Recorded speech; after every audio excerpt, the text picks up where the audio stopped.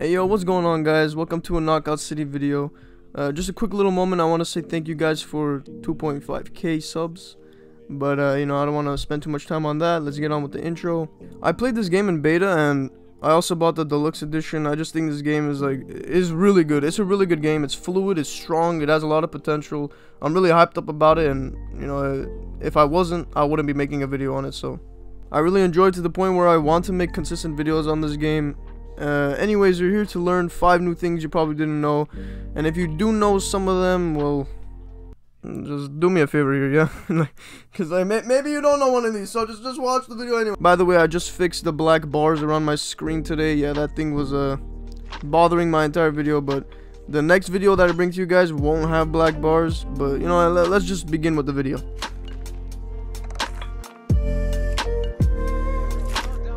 So at number 5, we have the ball goes up to a total of 6 charges only. I'm going to be calling it 6 charges because I don't know what else to call it, but there's little arrows on the ball. It cannot go past 6 from what I've experimented with, and it's good to know about this, but I don't think you'll ever be in a situation that like the ball goes up to 6 charges, but it's good to know regardless. So let's go on to number 4. At number 4, we have your friend is a one-hit KO. Some of you might already know this, but new people might not know, so I thought I should include this in the video. When you roll into your friend as a ball, if they throw you, it can insta-kill anyone, even if they have 2 hearts.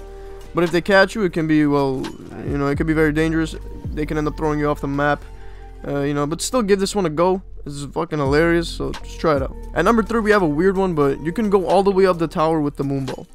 You can do it without the moonball as well, however, you can't go up to the antenna. Only with the moonball you can, and I found it out today, so yeah, it's cool, give it a try. You can like see the entire game, it's pretty cool, but like you can't go anywhere. I tried everything. Look at this. Oh my god, wait a minute.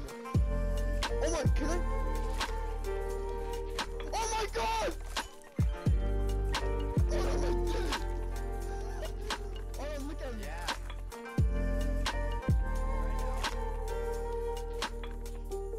Anyways, at number 2, we have a more strategic one. The bomb ball goes up to only 10 seconds. So if you wanted to exactly time it, then throw it, you should throw it at least 8 or 9 seconds.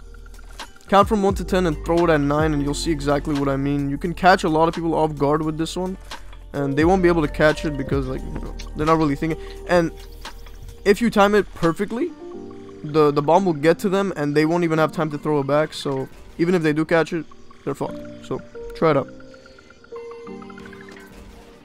At number 1, we have something a lot of people surprisingly don't know, but if you want to get someone out quickly, you can lob them.